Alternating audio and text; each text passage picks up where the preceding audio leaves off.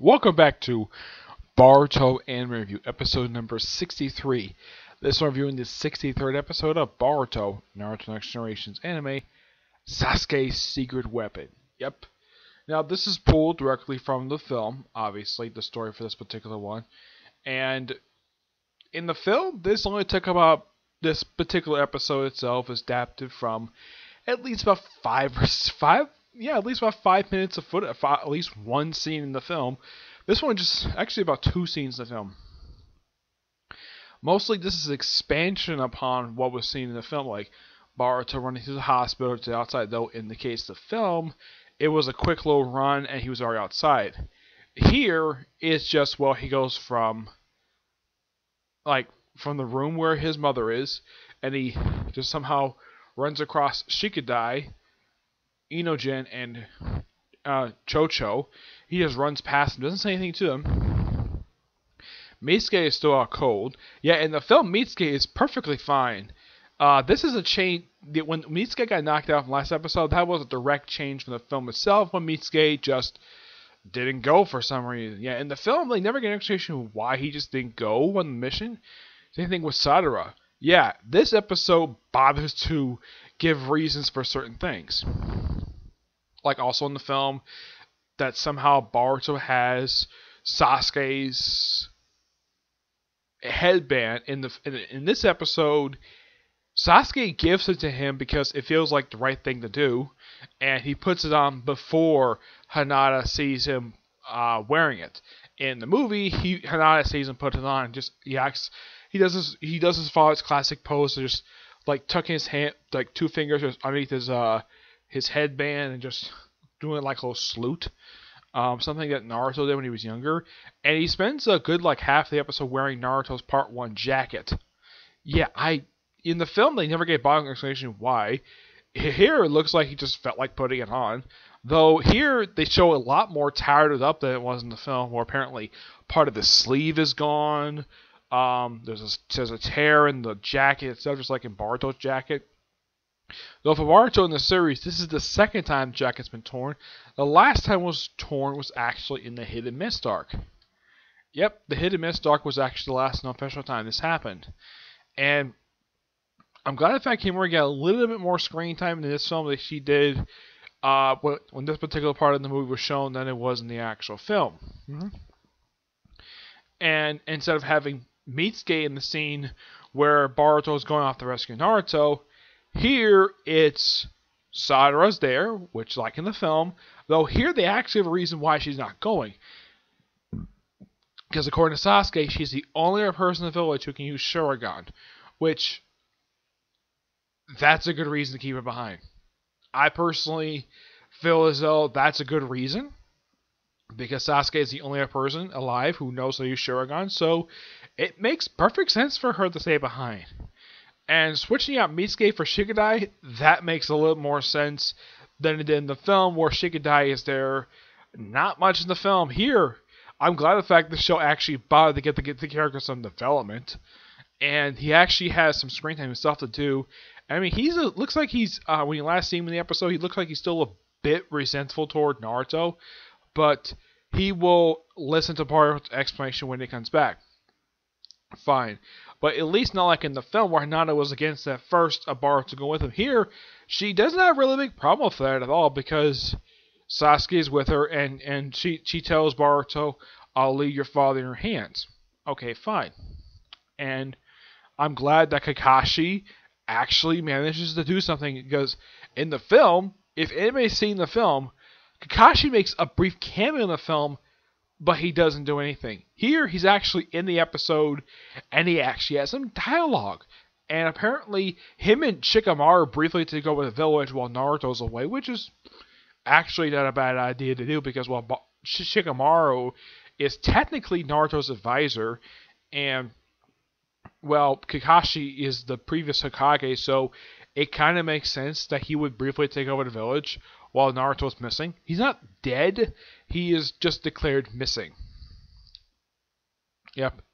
So, I got hands to the additional dialogue they give this episode, and I love the fact that Sadara got a little bit more to do at this particular part of the story than she did in the film, where in the film, she just Excuse me.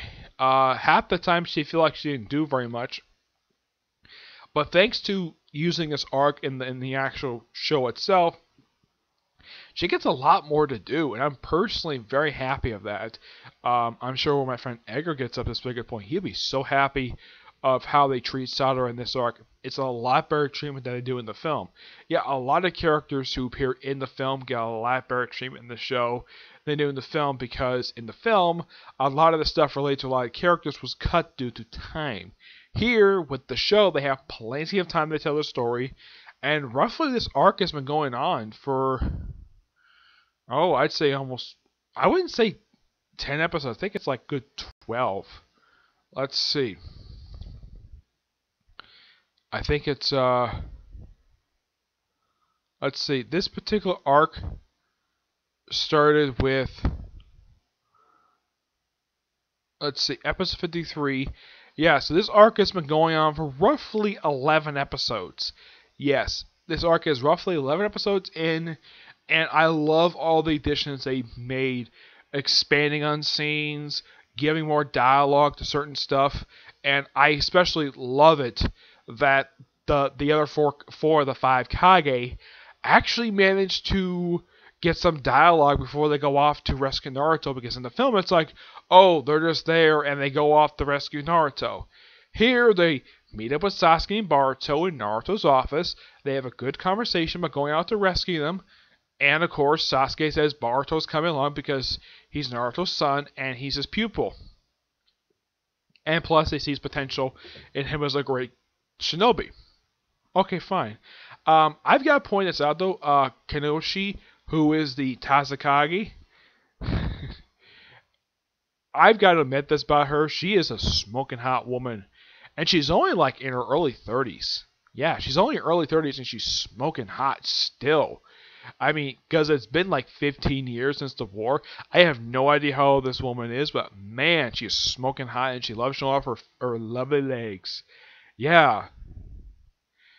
And no, she didn't. I remember her doing this when she was younger. And like, when she was younger, she actually wore full bodysuits.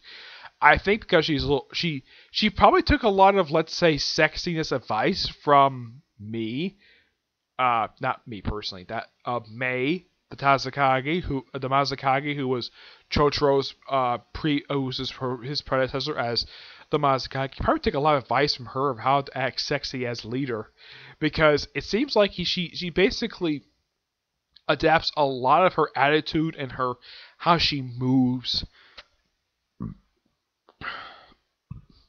Like her, she probably spent like a good amount of time with her after the war, and she probably had a theory that, or at least possibly it was someone told her that she was going to succeed one day her father as the Tazakage, and she wanted to get advice from one of the Akages how to be a proper leader, especially a female leader. And she probably didn't have much in common with Tsunade, so she went to Mei, the Mazakage. And as far as I know, history-wise, I don't think, from what I can remember reading about the hidden mist, the hidden stone, and the hidden mist village, they did have a partial history with each other, like a bad blood history, but that was with two of their leaders, like the second Mazakage and the second Tazakage. Those two had a history together. But I don't, from what I can tell, this is just a theory of mine. I think that during a time skip, that she must have met with her and became good friends with her, and she probably took a lot of advice, and she probably mentored her how to be a proper leader of her village. Not a bad idea. She may have also taken tips from Tsunade. And speaking of Tsunade, where is Tsunade in this series? I mean, Suzune was actually referenced in this episode, and Tsunade herself has appeared in one physical episode herself. But as for Tsunade herself, who should be still alive at this point, though she'd probably be in her, it's just my theory, I think she might be in her 70s by now, but I'm kind of like, where is Tsunade? Kakashi's there, you see him, he's popped up several times in the series, thank you God that he actually does physically appear, and the fact I'm glad he actually appears in this episode more just a quick cameo, because that's basically all he's done for the past few episodes. Just appears in quick cameos. But I'm glad the fact he made physical appearances in the series. But in the case of the previous Kage, him and Mei are probably the only two who actually physically appear in the series. Though Gar himself, you can kind of count him as a first generation Kage, but he's been Kazekage since he was in his mid-teens. Yeah, he's been Kazekage for almost 20 years now. And as for in the case of the Mazakage, Tazekage, and the Razakage, their predecessors do not physically appear in the series at all, which is so bizarre.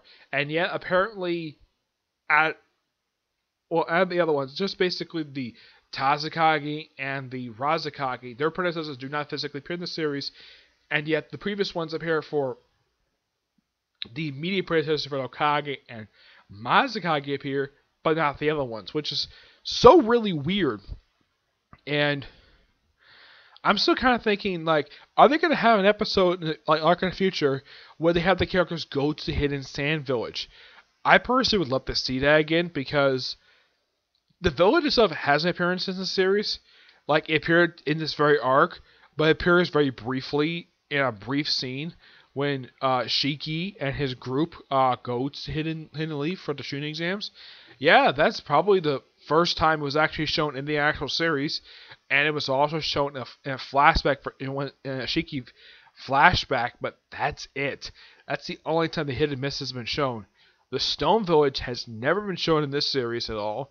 I think even the previous series has never made a physical appearance at all. I think there's been certain, like, couple of different places inside the Hidden Stone Village has been seen, but the village itself has never physically been seen in this series. In the case of I think it's the Cloud Village. That village itself, in Boruto, has never been seen. In Naruto Shippuden, yes, it has. Several times, appeared in several arcs. But this series, nope, it doesn't. Don't know why, though. But I would love it if they actually took like a trip to one of the other villages, because I like it when they do that, because it makes the show a little more interesting. Kind of like what they did with the Team 7 First Mission arc, which is roughly like 2 episodes long, but it was really damn good. I thoroughly enjoyed it myself. But in the case of this particular arc, this is probably by far the second longest arc of the entire series. This is even longer than almost every single arc before this one. A lot of the other arcs are roughly like 5 or 6 episodes at most. I mean, the first arc of the series of this one was 14 episodes, and the rate this particular arc is going at, I'd probably say it'll probably wrap up by episode 65 at most, because next episode they're going to rescue Naruto, and that's probably going to last for just next episode and probably the following one, because I think the fight between Boruto, the Air Force Kage, and Sasuke versus Momoshiki and his 2 henchmen, that'll probably last about 2 or 3 episodes. So it could wrap up by episode 65 or 66. Just depends on what the animators want to do. But this by far was a great episode and great setup for the next week's episode. And I'm looking forward to it. And so that's really it. I was thinking of doing a couple more anime reviews today, but because of how late it is, I probably won't get to those probably till tomorrow, because I've been procrastinating on them. I'm sorry about that. And also expect some comic corners tomorrow, at least probably about 5 of them at most. And expect a novel review in the future, probably by next week at most. And also, I have next 5 days off from work, because I'm only working 2 days next week. Yeah, that's basically what's going to happen with that. Alright, so until we see you on my next review, bye.